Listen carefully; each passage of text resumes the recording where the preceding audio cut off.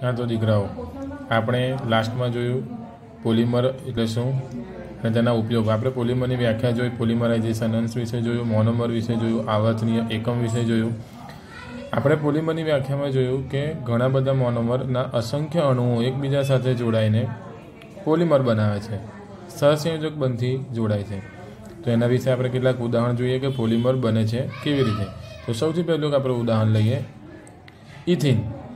Ethene એ monomer છે। જ્યારે આપણે ઇથિનના અસંખ્ય અણુઓ, જેવી રીતે અહીંયા તમને દેખાય છે કે ઇથિન મોનોમરના અસંખ્ય અણુઓ એકબીજા સાથે જોડાઈને કઈ પ્રક્રિયાથી જોડાશે? પોલિમરાઇઝેશન પ્રક્રિયાથી। શું બનાવશે? જે પોલિમર બનાવે છે, પોલિમરનું શું નામ આપવામાં આવે છે? પોલિથીન। હવે આના નામમાં અહીંયા પણ તમને એક એસક્યુ પૂછવા હોય તો પૂછી શકાય કે પોલિથીન પોલિમરનો મોનોમર જણાવો। પોલિથીન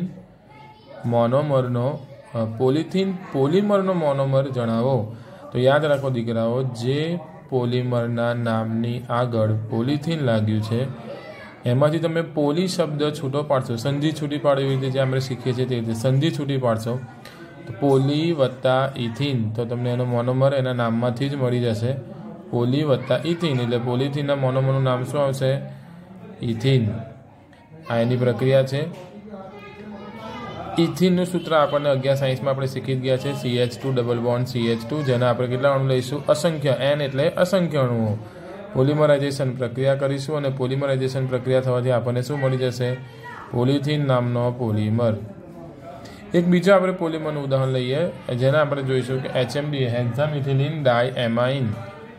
હેક્ઝામિથિલિન ડાયએમાઇન, જેને આપણે શોર્ટકટ છે એના વડે દર્શાવશું H4 hexa, M4 methylene, D4 ડાય અને A4 એમાઇન। હેક્ઝામિથિલિન ડાયએમાઇન, જેને શોર્ટમાં HMDA પણ કહેવાય છે। આ હેક્ઝામિથિલિન ડાયએમાઇન અને એડિપિક એસિડ ના અસંખ્ય અણુઓ એકબીજા સાથે જોડાઈને કઈ પ્રક્રિયાથી જોડાશે? પોલિમરાઇઝેશન પ્રક્રિયાથી જોડાઈને કયો પોલિમર બનાવે છે? નાયલોન 66 નામનો પોલિમર બનાવે છે। આગળ પ્રક્રિયામાં આપણે શીખીશું। હવે તમે આ પોલિમરનું નામ ધ્યાનથી જુઓ દીકરા, નાયલોન 66, આના નામમાં કોઈ જગ્યાએ પોલિમર શબ્દ લાગેલો નથી। તો આવા ઘણા બધા પોલિમર વિશે આપણે ડિટેલમાં જોવાનું છે। જ્યારે એની બનાવટ, તેના ભૌતિક ગુણધર્મ, તેના ઉપયોગો જોશો ત્યારે તમને એમાં યાદ રાખતા શીખવાડીશું કેવી રીતે આવે। દાખલા તરીકે આમાં ઉદાહરણ આપું તમને, નાયલોન 66, તો આના મોનોમર યાદ રાખવા માટે આ જે બે આંકડા છે 66, એને યાદ રાખો। એનું સ્ટ્રક્ચર હું તમને અત્યારે બતાવીશ, ધ્યાનથી તમે જુઓ। HMDA હેક્ઝામિથિલિન ડાયએમાઇન, એનું સૂત્ર તમે જોઈશો તો NH2 CH2 6 ટાઈમ NH2। હેક્ઝામિથિલિન, મિથિલિનનું સૂત્ર આવે તમારું બોન્ડ CH2, એના કેટલા અણુ લેવાના છે? 6। NH2 CH2 ડાયએમાઇન, ડાયએમાઇન એટલે 2 NH2 ના અણુ આવશે, તો 2 NH2 અને 6 ટાઈમ CH2 ભેગા થઈને શું બનાવશે? HMDA। આ હેક્ઝામિથિલિન ડાયએમાઇન અને એડિપિક એસિડ। એડિપિક એસિડ, આમાં પણ તમે ધ્યાન આપો, મેં તમને કીધું તેમ આના મોનોમર યાદ રાખવા માટે નાયલોન 66, એક 6 એ હેક્ઝામિથિલિન માટે છે અને બીજો 6 જે છે એ એડિપિક એસિડ। એડિપિક એસિડ માટે યાદ રાખો 6 કાર્બન થવા જોઈએ, તો મિથિલિનના 4 કાર્બન અને એસિડ કાર્બોક્સિલિક એસિડ એટલે કાર્બોક્સિલિક એસિડના 2 અણુઓ, તો કાર્બોક્સિલિક એસિડના એક અણુનો 1 કાર્બન, બીજા અણુનો 2 કાર્બન એટલે કુલ 2 અને મિથિલિનના 4, આમ મળીને કુલ કેટલા કાર્બન થશે? 6। તો આમ HMDA અને એડિપિક એસિડના અસંખ્ય અણુ એકબીજા સાથે પોલિમરાઇઝેશન પ્રક્રિયાથી જોડાઈને શું બનાવશે? નાયલોન 66 નામનો પોલિમર બનાવે છે। આ બંને પોલિમરની તમે બનાવટ ધ્યાનથી જુઓ દીકરા, તો પોલિથીનમાં એક જ પ્રકારનો મોનોમર છે, જ્યારે નાયલોન 66માં 2 જુદા જુદા પ્રકારના મોનોમર છે। તો આ મોનોમરના આધારે પણ આપણે પોલિમરનું વર્ગીકરણ આપણે આગળ શીખીશું, જ્યારે આવશે ત્યારે તમને બતાવવામાં આવશે। હવે આ બે જે સૂત્ર આપણે જોયા, પોલિથીન અને નાયલોન 66, આમાં તમે ધ્યાનથી જુઓ તો મેં અહીંયા તમે જોઈ શકો છો કે પોલિમરને આપણે બ્રેકેટમાં દર્શાવીએ છીએ, રાઈટ। સેકન્ડ, તમે એક વસ્તુ નોંધ કરી શકો કે જ્યાં મોનોમરમાં દ્વિબંધ છે કાર્બન કાર્બન વચ્ચે, એ જ્યારે આવર્તનીય એકમ બને ત્યારે ત્યાં ડબલ બોન્ડની જગ્યાએ શું આવી જશે? સિંગલ બોન્ડ આવશે. આ ખાસ ધ્યાન આપવાનું છે. ડિટેલિંગ જ્યારે આપણે અણુ બનાવટ જોઈશું ત્યારે હું તમને ફરીથી શીખવાડીશ. આ જ વસ્તુ અહીંયા તમને નોંધીને આપી છે. આ તમારા માહિતી માટે છે, જેથી તમને જ્યારે પ્રક્રિયા લખવાની આવે ત્યારે આપણી ભૂલ થાય નહીં. તમે ધ્યાનથી જુઓ. આપણે ઉદાહરણો પરથી જોઈ શકીએ છીએ કે પોલિમરને શેના વડે દર્શાવવામાં આવે છે? બ્રેકેટમાં. આ જે બે ડેશ દોરેલી છે, આ જે બે બંધ દર્શાવે છે, કોઈ ડિઝાઇન કે કોઈ તમને અલગ વસ્તુ દર્શાવતું નથી. અને એન શું દર્શાવશે? તમને આગળ શીખી ગયા તેમ પોલિમરાઇઝેશન અંશ. કાઉન્સમાં શું દર્શાવવામાં આવે છે? તો કાઉન્સમાં આપણે શું દર્શાવીશું? પુનરાવર્તિત એકમ. તમે ધ્યાનથી જુઓ. પોલિથીનનો પુનરાવર્તિત એકમ કયો છે? CH2 single bond CH2. Nylon 66નો પુનરાવર્તિત એકમ તમને અહીંયા કાઉન્સમાં દેખાય છે. આના વિશે ડિટેલિંગ આપણે આગળ થિયરી આવે છે ત્યારે જોવાનું રહેશે. હવે જેમ આપણે આગળના લેક્ચરમાં પોલિમરાઇઝેશન અંશ વિશે આપણે જોઈ ગયા. પોલિમરાઇઝેશન અંશને અહીંયા પણ મેં હમણાં જ તમને રિપીટ કરાવ્યું કે પોલિમરાઇઝેશન અંશને આપણે શેના વડે દર્શાવીએ છીએ? એન વડે. તો પોલિમરાઇઝેશન અંશની સંખ્યાને આધારે પણ આપણે પોલિમરના બે પ્રકાર પાડીશું. આ આપણી ટેક્સ્ટબુકમાં નથી, પરંતુ આપણે JEE નીટ માટે આને આપણે ધ્યાન આપી શકીએ. ધ્યાનથી જુઓ. એન એ પોલિમરાઇઝેશન અંશ છે.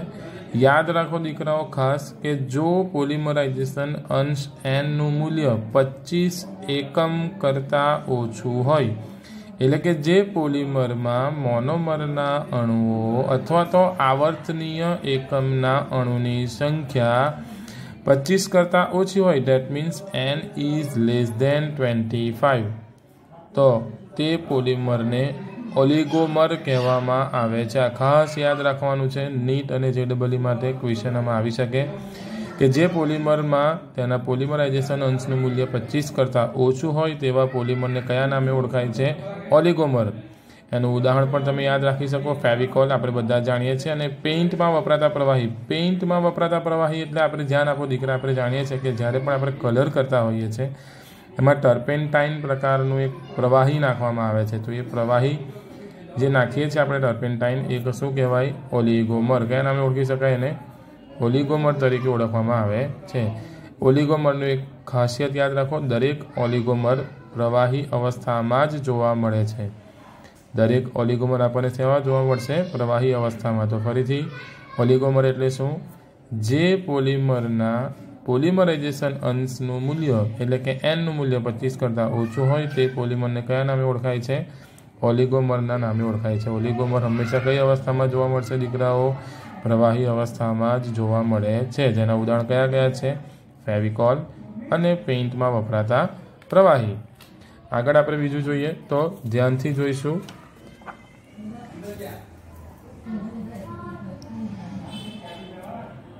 જો n એટલે કે પોલિમરાઇઝેશન અંશ. જો પોલિમરાઇઝેશન અંશ એનનું મૂલ્ય 25 એકમ કરતાં વધુ હોય, that means n is greater than 25, તો તે પોલિમરને કયો પોલિમર કહેવાય છે? ભારે પોલિમર કહેવામાં આવે છે. ભારે પોલિમર હંમેશા કયા અવસ્થામાં જોવા મળશે? યાદ રાખો, ઘન અવસ્થામાં જોવા મળે છે. તો આ હતું પોલિમરાઇઝેશનની બેઝિક માહિતી. આગળ તમે ધ્યાનથી જોઈ શકો છો પોલિમરના ઉપયોગો. જે આપણો ક્વેશ્ચન હતો પોલિમર એટલે શું, અહીંયા પોલિમરની બધી જ માહિતી પૂરી થઈ ગઈ. ફરીથી તમને ફટાફટ યાદ કરી દો. પોલિમરમાં આપણે શું જોઈ ગયા? પોલિમર એટલે પોલી અને મર બે શબ્દોનો બનેલો છે. ત્યારબાદ તેની વ્યાખ્યા આપણે જોઈ. વ્યાખ્યામાં એક નવો શબ્દ આવેલો તો મોનોમર. મોનોમરની વ્યાખ્યા જોઈ. મોનોમરની વ્યાખ્યા પરથી આપણને એક નવો શબ્દ જાણવા મળે છે આવર્તનીય એકમ. આવર્તનીય એકમ પરથી બીજો આપણને નવો શબ્દ જાણવા મળે છે પોલિમરાઇઝેશન અંશ. અને પોલિમરાઇઝેશન અંશ પરથી આપણને બે માહિતી મળે. જો પોલિમરાઇઝેશન અંશનું મૂલ્ય 25 કરતાં ઓછું હોય તો તેને ઓલિગોમર કહેવાય, હમણાં જ આપણે જોયું. અને જો પોલિમરાઇઝેશન અંશ અહીંયા તમને દેખાય છે કે જો એનું મૂલ્ય 25 કરતાં વધુ હોય તો તેને આપણે કયા પોલિમરના નામે ઓળખીએ છીએ? ભારે પોલિમર. હવે ખાસ ધ્યાનથી જુઓ, પોલિમરનો ઉપયોગ ક્યાં થાય છે? યાદ રાખો દીકરાઓ, આપણે રોજિંદા જીવનમાં ઘણી બધી જગ્યાએ પોલિમરનો ઉપયોગ કરીએ છીએ. દાખલા તરીકે પ્લાસ્ટિકની બાલદી એટલે કે ડોલ.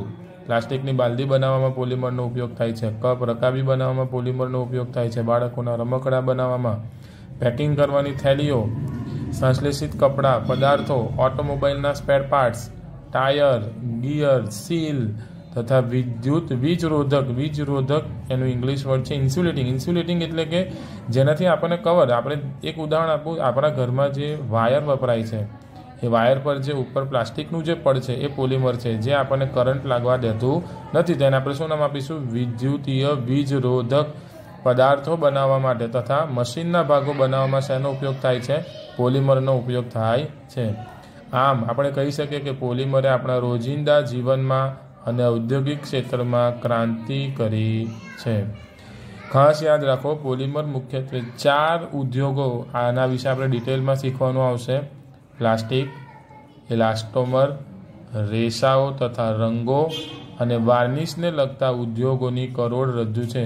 પોલિમર આ 4 ઉદ્યોગોમાં સૌથી વધુ પ્રમાણમાં ઉપયોગમાં આવે છે. કયા કયા ઉદ્યોગો દીકરાઓ? પ્લાસ્ટિક, ઇલાસ્ટોમર, રેસાઓ તથા રંગો અને વાર્નિશને લગતા ઉદ્યોગની કરોડરજ્જુ છે. આ 4 ઉદ્યોગો વિશે પણ આપણે ડિટેલમાં જોઈશું. તો આજનો આપણો ટોપિક 1 પૂરો થાય છે. અહીં પોલિમર એટલે શું, તેના ઉપયોગો. તમને પોલિમર આપણી ટેક્સ્ટબુકમાં જે આપેલી છે તે માહિતી, એ સિવાયની નીટ, JEE માટેની માહિતી, દરેક માહિતી તમને અહીંયા સંપૂર્ણપણે મેં આપી છે. આશા રાખું તમને સમજ પડી જ હશે. આને રિલેટેડ કોઈપણ ક્વેશ્ચન જો ન સમજાય, કોઈપણ થિયરી, કોઈપણ શબ્દ જો તમને ન સમજાય હોય તો દીકરાઓ તમે મને મારા વોટ્સએપ નંબર પર ક્વેશ્ચન પૂછી શકો છો. આને રિલેટેડ તમારું હોમવર્ક હું આમાં જ કહી દઉં છું. જેમ આપણે 2 પોલિમરની બનાવટ મેં તમને બતાવી, એક પોલિથીન અને એક નાયલોન 6/6.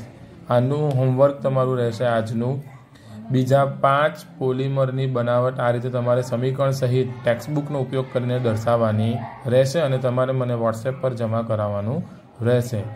ઓકે, કોઈ ક્વેશ્ચન હોય તો તમે મને રિપીટ ક્વેશ્ચન મારા વોટ્સએપ નંબર પર પૂછી શકો છો. જય માતાજી, જય Shri Krishna, best of luck.